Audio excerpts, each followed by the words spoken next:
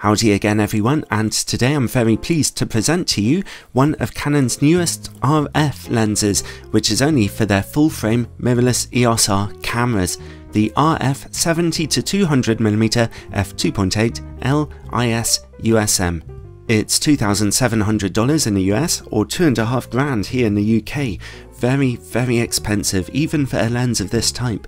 Now, a 70-200mm f2.8 lens is pretty much mandatory for any burgeoning camera system that wants to be taken seriously, because they're one of the most useful telephoto zoom lenses in the world, particularly for photojournalists and wedding photographers, giving you a nice little zoom range combined with a fairly bright maximum aperture that can stop action in darker situations and get you some very out of focus backgrounds, particularly when you're zoomed in all the way.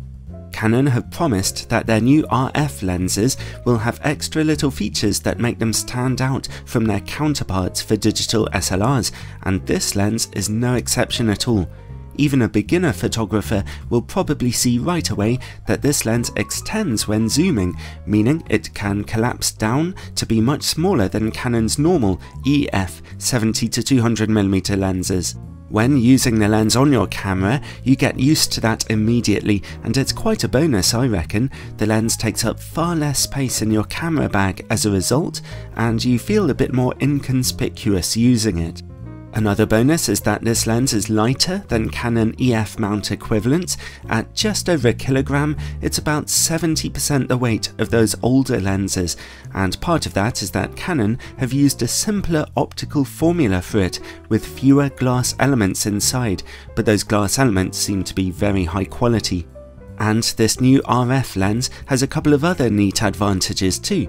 It can focus down to 70 centimeters, far closer than other 70-200mm lenses, and it also has a newly designed hood and one of Canon's customizable control rings at the back. Nice.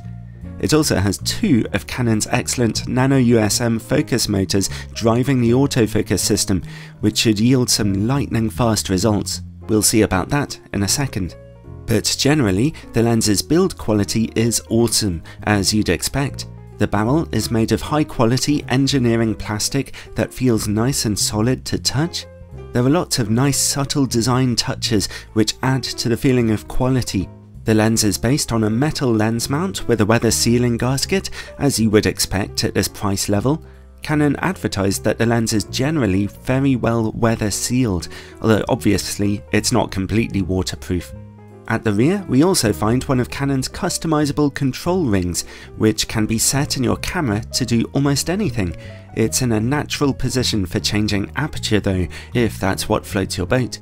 Then comes the very solid feeling tripod mount, which is, well, it's just a tripod mount really.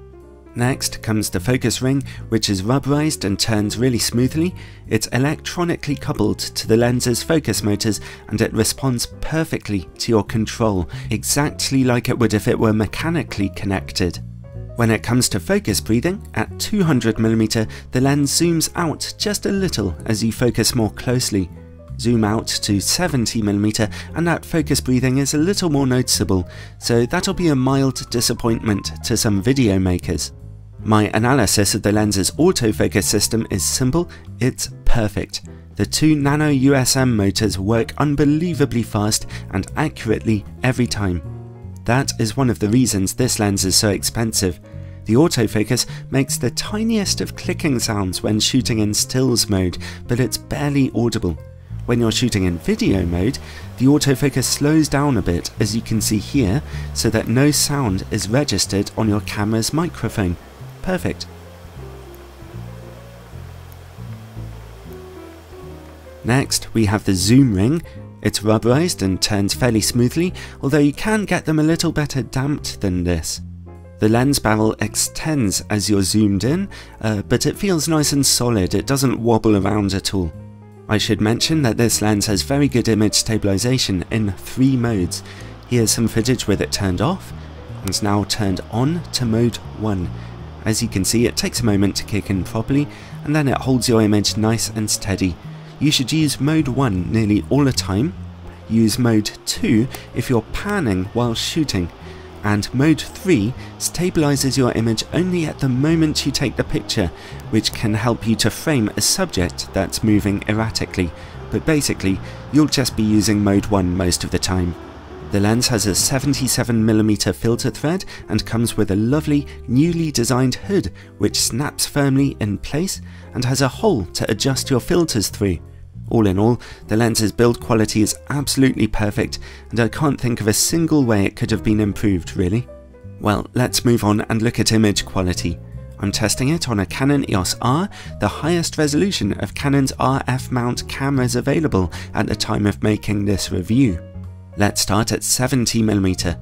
Straight from f2.8, resolution and contrast in the middle of the image are perfect, and the corners very slightly softer but still great. All you have to do is top down to f4 and you'll see resolution in the corners going up again to virtually perfect levels. It's tased this sharp down to f11, where the effects of diffraction begin to soften the image slightly. Oddly enough, this lens can stop all the way down to a very dark f32, but as you can see, the diffraction there makes that kind of aperture unusably soft. Well, let's zoom in about halfway now to 120mm. Again, the lens is razor sharp in the middle, straight from f2.8. And over in the corners, it's the same story as at 70mm, very mildly softer at f2.8, very sharp at f4, and perfect at f5.6. And again, the corners stay this sharp down to f11. And finally, let's zoom into 200mm. Again, the lens is razor sharp in the middle of your images with great contrast, and once again, the corners are mildly softer, getting a little sharper at f4 and f5.6. So, overall, the lens offers great resolution and biting contrast throughout the entire zoom range. The corners are generally very sharp, but they do benefit further from a little stopping down, so it's not a completely perfect performance here, technically, but it's an excellent one nonetheless. Okay, let's look at distortion and vignetting. At 70mm and f2.8, we only see mild barrel distortion and vignetting. Stop down to f4 or f5.6 to see those corners brighten up. Zoom into around 90mm and that distortion straightens out. Zoom all the way into 200mm to see just some mild pincushion distortion. But the image corners are pretty dark at f2.8 there, though. Stop down to f4 or f5.6 and those corners brighten up dramatically. So it's a fairly average performance for distortion and vignetting here, keep those corrections turned on. As I mentioned before, this lens can focus as closely as 70cm to your subject, brilliant really, and much closer than usual for a lens of this class.